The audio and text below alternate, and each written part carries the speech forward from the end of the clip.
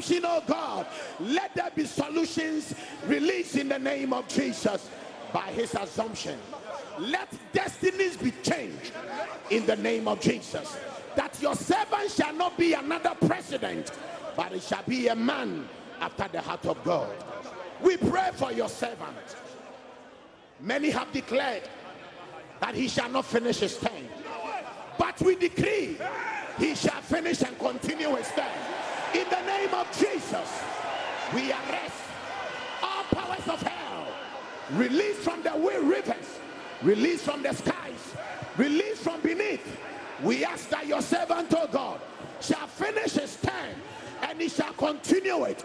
We declare he shall not die but live to declare the works of God. We declare his life protected by angelic powers and angelic forces. If by chance the name Nana Addo Akufo-Addo falls into the mind of any demonic powers, powers in the heavens, powers on the ground, powers in hell, let the blood of God speak. Let the blood of God speak. Let the blood of God speak. We decree the same angels that were released for his victory to be released for his protection. And we speak over him. We speak over his ministers. We speak over the vice president. And we speak over everyone in here that this regime shall succeed. The regime shall not fail. They shall not fail. They shall not fail. Heavenly Father, give them the wisdom, the technical know-how, the dynamism, oh God, not just to talk, but to fulfill your cause in this nation. Thank God for victory. Thank God for victory. Thank God for victory. And everybody in here shouted a big amen.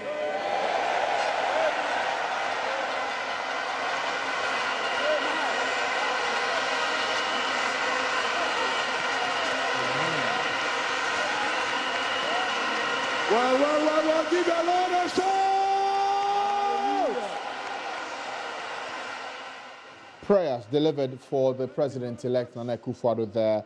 All the men of God present made it to gather around him and pray for him specially, and also deliver a prayer to the nation asking for his tenure to be that which will be smooth and without any blemish, giving him the strength and wisdom to rule the country for the next 4 years. Now, I did mention that I will find a name for that a man who delivered the preaching just before the prayers. He's Reverend Canon J. Nelson of the Accra Church. It's an interdenominational church, but he, Reverend Canon J. Nelson, is an Anglican priest. So that's by way of information for you, for the man who delivered the sermon just before the prayers were offered a few minutes ago. Elton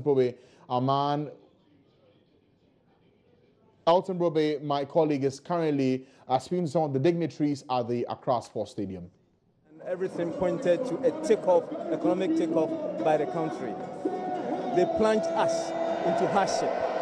And then Nana Akufo-Addo from nowhere, with the battle is the Lord slogan, has been able to snatch power again for us. I'm overjoyed. I am overjoyed.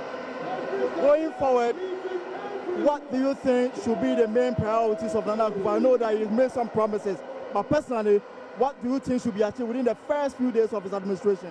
First few days, Nana should be able to select ministers and other leaders who will inspire confidence in the people. That's very, very critical.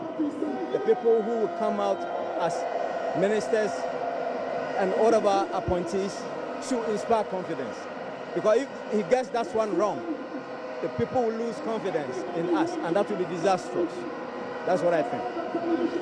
And how should he take the intense lobbying to get people appointed into ministerial positions? He should take it coolly, in strides, take his time, assess each one on his own merit, not be stampeded by anybody, friends, family, whatever. Forget about them. Use his own conscience. He knows the people around him. He knows their capabilities. And I expect that he will rely on his sound judgment to come out with the selection of the ministers. Thank you very much, Mr. Sam, Mr. Stephen Team. Let me pick just one word from Mr. Sam Okudzeto, a seasoned lawyer and a staunch member of the MP. Mr. Okudzeto, just one question. What should this new MPP administration represent? Well, I think it was stated that they wanted change. It is to represent change from what has gone on. Change to put away corruption, nepotism, tribalism, and all the isms, so that we can have a country where we all belong. Expect that every Ghanaian will feel part of the government to contribute to change the country for the better. That is, I believe, what it's all about. Before administration was noted for the entrenchment of the rule of law and the golden age of business, should this new administration follow same suit? The golden age of business is to ensure that government is not in the business of doing business. Business is done by the people. The government is to create the environment whereby the people can work. And I think this is what I believe Nanado is talking about. That they'll create the environment to encourage Ghanaians to use their God-given talent to build this nation, to be a shining example for the rest of the continent. Thank you very much. That was Mr. Sam Okudjato, a seasoned lawyer and a leading member of the NPP. I'll go down and see if we can still get some few people to speak to before we hand you over to the main days, because the man of the moment is about to speak very soon, and we'll hear from him before we bring down the curtain on our transmission for today. Yeah, Mr. Osu Ajima, you are live on the Joy News channel on Multi TV. Once again, congratulations. Thank you, but the service is still going or ongoing? Yeah, but we can still pick some one or two words from you. Well, wish all Ghanaians well. They ask for the support of all Ghanaians with a good heart, and eventually to move this nation forward in the manner that every Ghanaian will be catered for. And at the end of the day, move Ghana up the next round of the development ladder. And my final question will be, at this time, a lot of interest, lobbying for appointment to the key ministerial position. How should Nana take some of these pressures? Well, it's in his bosom. He has the constitutional responsibility to appoint them, and he's consulting. So in the fullness of time, that will be done. Mr. Hakman Osu Ajaman is a former minister and also a leading member of the MPP. Sheikh Isikwe is also a leading member of the MPP, a former member of parliament, a former minister of state, and now in his all-white apparel, enjoying the atmosphere today. Sheikh, welcome to the Joy News channel on Multi TV. Thank you, sir. And now, I think the Agbena is in order. Yes, the Agbena has come to be. Yes. So, in a little over 2 weeks' time, Nana will formally take office, and then the business of the day will start.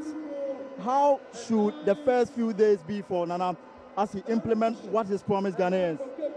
Well, the few days actually will come out with the policies, because I think that the policies are being framed up now as even we sit here. And Nana has got to go to Parliament, and then also the budget, the new budget will be announced to the nation, and then from the budget, the practical aspects will flow. You have been in government before. You've been an MP before. For the first time in the history of our Parliament, the MPP is walking into the chamber with an absolute majority, 170 MPs elect. I mean, some people have the view that, obviously, people are saying that it's about time Parliament is empowered to be very much independent of the executive. Now, with this number going into Parliament, is it not going to be the yes for the executives? Well, I'm sure of those who have been elected to go to Parliament. And I know that they are not going to be a rubber stamp. You know, what Nana Agdo is going to present to Parliament will be policies that are well framed up, policies that are well written, not policies that will go to Parliament and some amendments and all that and so on and so forth. Everything will be well done. As we sit down are waiting for the swearing-in, I think that much is being done, so that when it takes office, then things will start moving straight away and all that. But as I said, we cannot be horrible. All right. So we're still speaking to Sheikh Isikwe, and Mr. Samakwijato just interrupted our interview. It's all good. So Sheikh, we are talking about what you intend doing in a few days that you'll be in power. Oh yeah, the few days that we've been in power is that, you see, the policies will be flowing, and then Parliament will have to look at them, and the best way possible is that Parliament has got to look and scrutinize all the papers or policies that we've got with them, so that when everything is well done, and I think that actually we shall have a good and quick start. Right. And my final question will be about lobbying for ministerial and other appointments. At this stage, the president-elect obviously will be under a lot of pressure, considering interest from every sector, every corner of the party. How should he handle such pressures? Well, I think that this is natural, this is practical. That will happen to any president-elect. But you see, by this man, the essence of party politics is that he's had the occasion, the privilege of moving with all of us. All right. So he knows all of us. Okay. For look at it, from 2008, 2012, and 2016. He's got to know all of us. Those who are good, those who the point is that this is the difference between party politics and also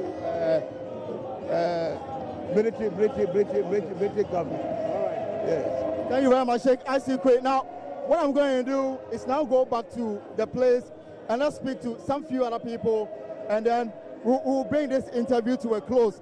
Now, the man of the moment will speak very soon, but what is happening is that I'm privileged to be sandwiched between two very important personalities in this country, and indeed Mr. Yofi Grant, and then Prof will also speak to me very shortly. But let me start with Mr. Yofi Grant. Mr. Yofi Grant, the expectation is high. I mean, you work with the private sector, and you know how important some of these victories are in terms of meeting the expectation of the ordinary Ghanaian, because job is key on the agenda of many people. How should that be tackled going forward after the 7th of January? Well, indeed, there are many challenges, but we see them as opportunities to fix the country once and for all. I mean, the issue of recreating a Ghana that creates a business environment that is good to its people and good to businesses is very important.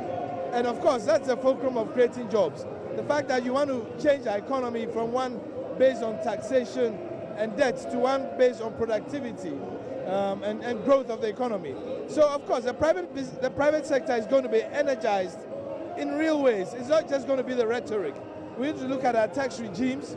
We need to look at the opportunities for people to be able to register their businesses. And we need to look at business. So, Walton Brobe, they're holding a number of interviews with the dignitaries at the Accra Sports Stadium. Let me just remind you that in just a few minutes, the President-elect, Nana Akufo-Addo, will be addressing the crowd at the Accra Sports Stadium. And as you can see, he's just about to begin his address, adjusting the microphones and preparing to deliver his message. After the prayer set for him and all the performances by the gospel artists, it's now time to hear from the man of the moment, the President-elect, Nana Akufo-Addo. Let's hear him now. Thank you very much. Thank you very much. His Excellency, the President-elect, is going to speak to us. Thank you.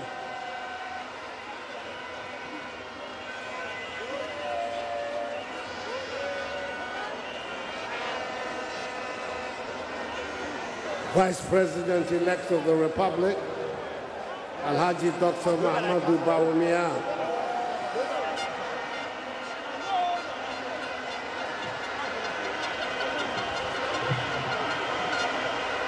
and the incoming Second Lady, the dynamic Hajia Samira Bawumia,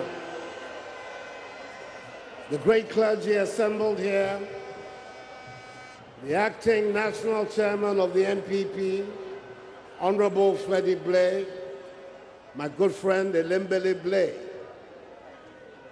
the chairman of the NPP Council of Elders, the veteran statesman C.K. Tadam, the minority leader in Parliament, Honorable Oseche Mensah Bonsu, the regional chairman of NPP, honorable members of Parliament and members of Parliament-elect, executives and dignitaries of the NPP, members of the great Kukudu Party, fellow Ghanaians, ladies and gentlemen, and last, by no means the last, by no means the least, my beautiful, beloved Rebecca,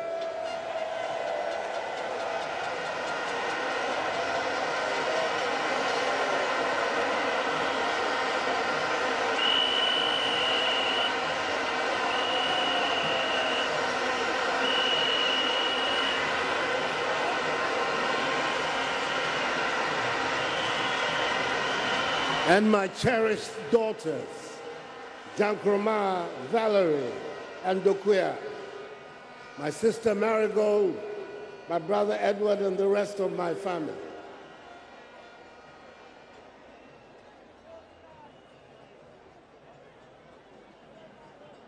What can I say? My dear friends, but to thank the Almighty God and rejoice in His everlasting goodness and kindness to us all. My heart is full as I stand before you today, washed over by the enormity of the wonders He has wrought. And I'm grateful to all the clergy assembled here who have led us in this stirring service. Let me thank all of you, the many hundreds and hundreds that have come out here today to join us, to give thanks and praise to the Lord, and the many, many more around the country. Indeed, thanks to modern technology, I know there are many others around the globe who are watching and joining us in this most satisfying endeavor. We must thank the Almighty for our country, Ghana. On December 7th, the Ghanaian people proved once again that we can and do rise to the occasion when the need arises. We came out on that day and conducted ourselves with dignity and serenity. I am grateful to all of you, to the millions who voted for me, and the many millions who voted for others on the ballot. We must thank the good Lord for the many unsung heroes who simply performed the tasks of a patriotic citizen and did not ask to be recompensed. It is the Ghanaian way. How can we ignore the poignant convergence of events on the evening of Friday, the 9th, 2016, when our President, His Excellency John Dramani Mahama, was calling me to concede defeat in the best tradition of Ghanaian statesmanship. President Yahya Jammeh of the Gambia was renouncing the surprising concession of his defeat in elections held a week before. We are a blessed people in Ghana. and we must appreciate the goodness of the Lord and work ceaselessly to deserve his grace. When we began our campaign, when we set forth on this journey, when we embarked on our electoral mission, we committed ourselves and our mission to the Lord. We did not say the battle was ours, did we? What did we say? The battle is the Lord's.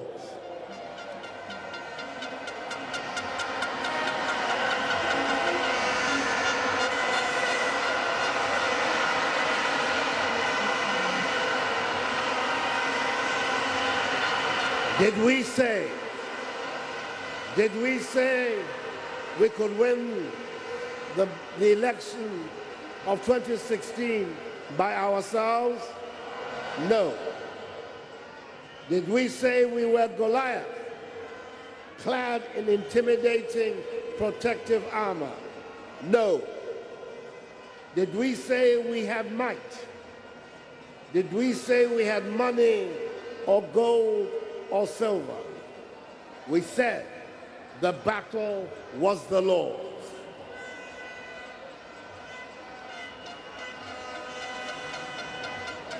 We agreed that we were David, small, meek, modest, and without the loud, exaggerated armor of money, except for a small, unthreatening sling.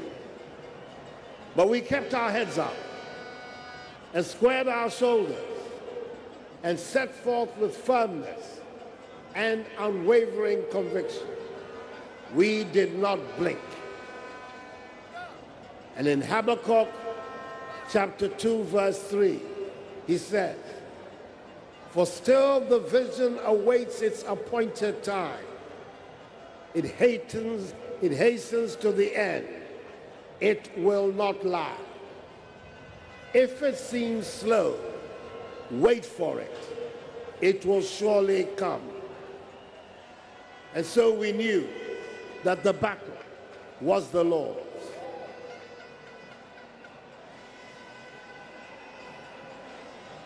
Fellow Ghanaians,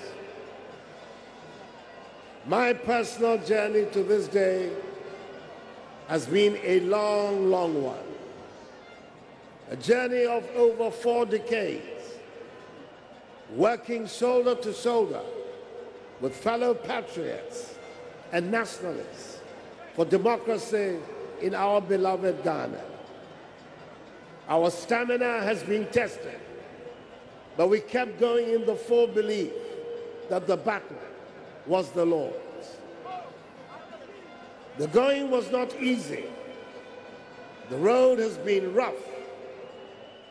The valleys were deep and the mountains were steep. We stumbled many times along the way. Sometimes we came tantalizingly close to the proverbial walls of the city, but painfully, the city gates were closed in our faces. But we never lost hope. We learned from each mistake, and we soldiered on in the belief that in his own time, we will get there better prepared.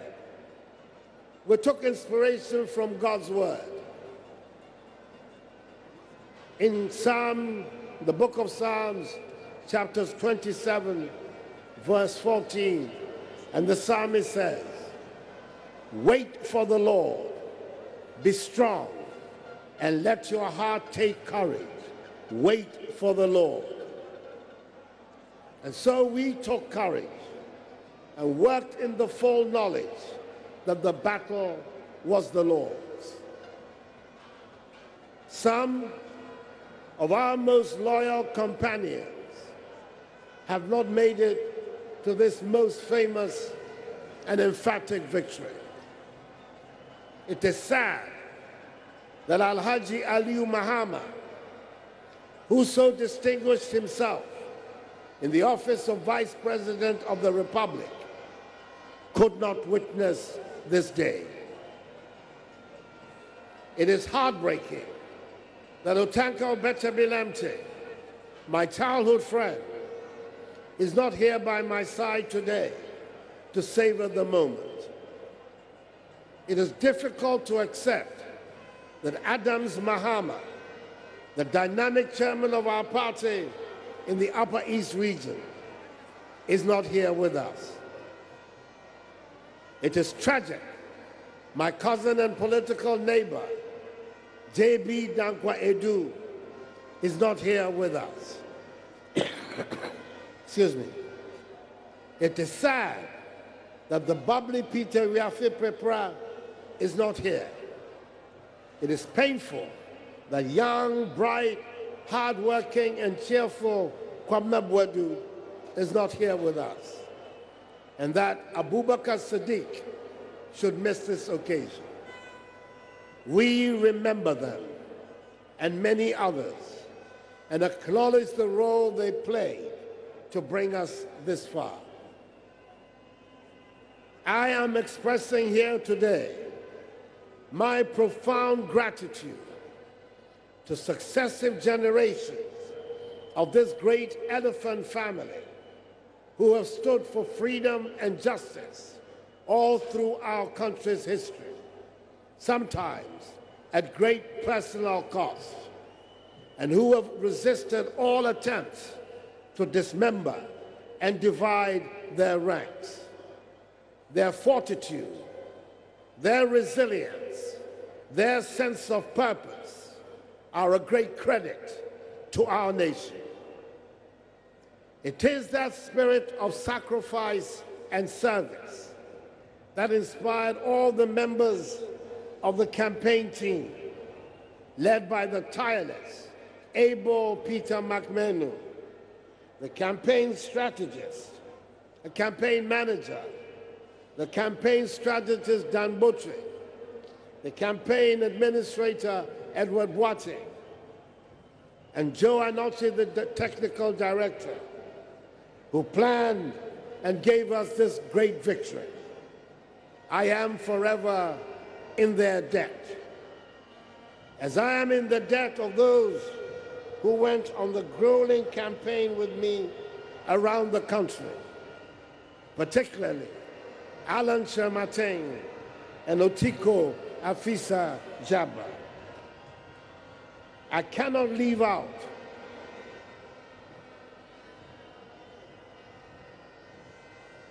Diana Asamoah, Ejako, Lucky Mensa, Prayer Tintin, Prayer Chetia, and all the other great stars who left their comfort zone and came on the rugged terrain of party politics and made such a great contribution to our victory. Many thanks also to the media, many of whom made a determined effort to take our message to the Ghanaian people. They are part of this positive history. It is always invidious to single out individuals on such an occasion, especially when there were so many who helped in diverse ways. But I hope everyone will understand if I single out the young man who I know is going to write a brilliant chapter in the economic history of our country, and whom God has given to me as my vice, Mahamadou Bawumia, who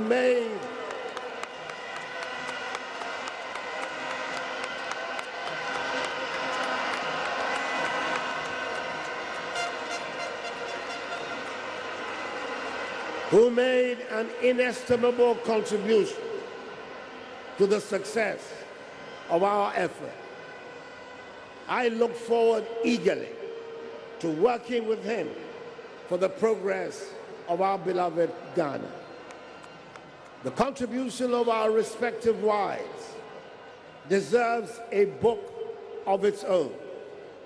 For the time being, let me just say merely, say thanks. Thanks, Samira. Thanks, Rebecca. And I thank the scores and scores of people who gave their widow's mite to keep our campaign afloat. And today, we are here. The good, discerning, and God-fearing people of Ghana have spoken resoundingly. We are grateful to God for preserving the peace of our nation through this election, despite the fears and apprehensions of many citizens. We conducted ourselves largely peacefully. I do recognize that there have been some instances of misconduct and altercations that should not have happened. Such behavior is unbecoming of us. I call on all Ghanaians, everyone, to act with kindness, generosity, and magnanimity towards one another, and to forgive anyone who may have wronged or hurt you. Remember, the battle is the Lord's.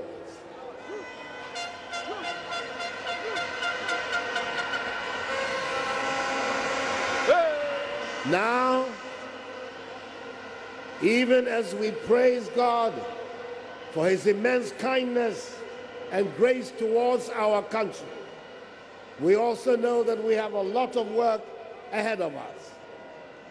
It is a task that we can and will perform with your support and with your hard work and with your unceasing prayers and with the full blessing of Almighty God. Isaiah chapter 40 verse 31 says, "But they who wait for the Lord shall renew their strength. They shall mount up with wings like eagles. They shall run and not be weary. They shall walk and not faint." Let us then renew our strength and our faith and get ourselves ready for the work ahead. I have no doubt at all that with God on our side, we shall succeed. The good Lord has promised that in his own time, he will make all things beautiful. This is his appointed time, and that is why the battle is still the Lord's. God bless you all and our country, Ghana.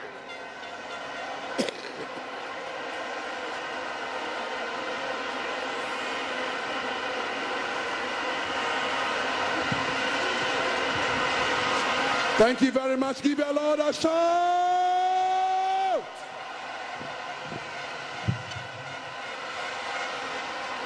Well, so that was the President-elect Nana Akufo-Addo addressing the supporters there at the Accra Sports Stadium